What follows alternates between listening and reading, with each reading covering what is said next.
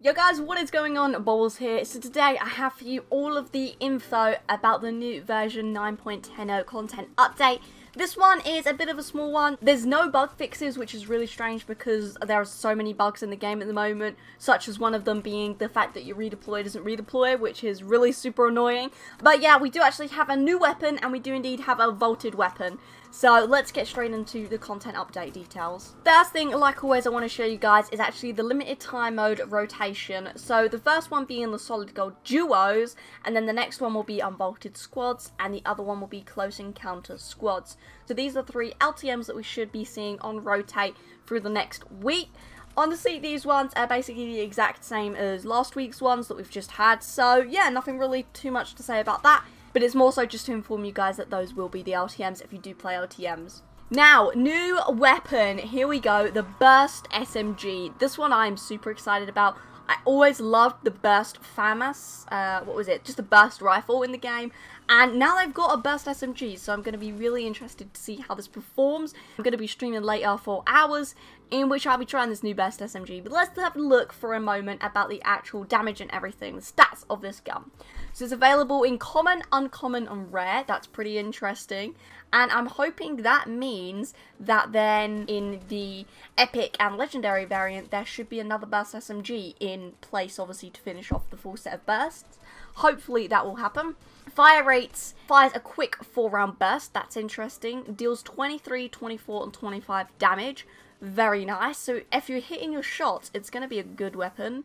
1.75 times headshot multiplier. That's pretty average. I'm happy to see that. 24 rounds per magazine. That one's pretty cool. So you got 6 bursts obviously per clip. So that's pretty nice. It doesn't seem too overpowered and it doesn't seem too weak at the moment. And it can be found from floor loot, chests and vending machines. So hopefully this one will be a nice easy weapon to find. It won't be too complicated. Sort of like how the tactical assault rifle, how that one kind of spawns in. The blue variant is quite common. And yeah, this one is even in common and uncommon variants. So it's going to be nice to find this one then. And it uses light ammo like all SMGs, so that's pretty cool. Now this one, oh my gosh, surprise, I was not expecting this. Vaulted the suppressed submachine gun. So it vaulted the common, the uncommon and the rare. So does that mean that there's no submachine gun in the game except for the Burst SMG now? And obviously the drum gun. But the drum gun's kind of an AR. That is interesting.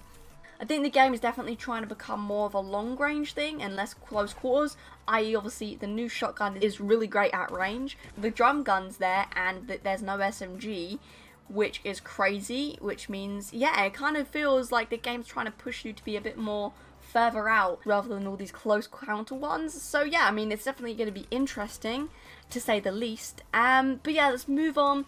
Team Rumble now spawning 4 hotspots each match to ensure that there is at least one on each side more often. This is a temporary fix until we can set up functionality to force the same number on each side in big team modes.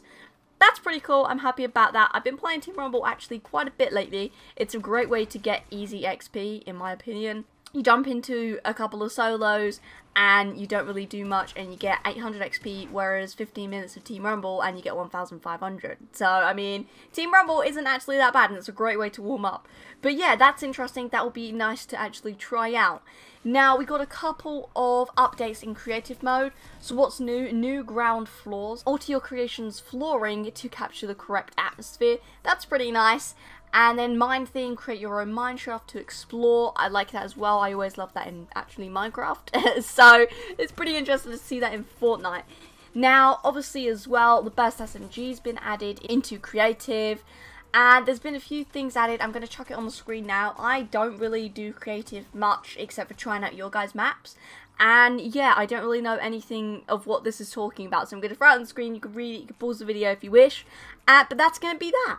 Now, I've been recording for 5 minutes, and unfortunately, that's all I've got for you guys about this update. It's pretty disappointing. I don't know why there's no bug fixes like I was saying earlier, but that is literally everything in the 9.10 update. For you guys that have stuck to the end, I'm going to play a clip now of the new Burst SMG if you are interested in seeing it.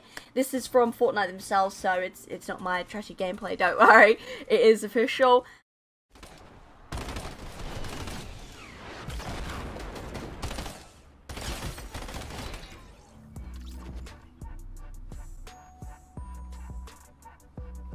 But yeah, obviously if you have enjoyed this sweet and short video, leave a like and subscribe to me for more Fortnite content. Like I said earlier, I'm going to be streaming ages and ages later on tonight this new Burst SMG, so if you want to come and join me and play alongside me, then obviously subscribe and turn on them notifications to not miss out on the stream. Use creator code Bobblez in Fortnite, I'm sure, to help support me. But anyway, until next time guys, see ya.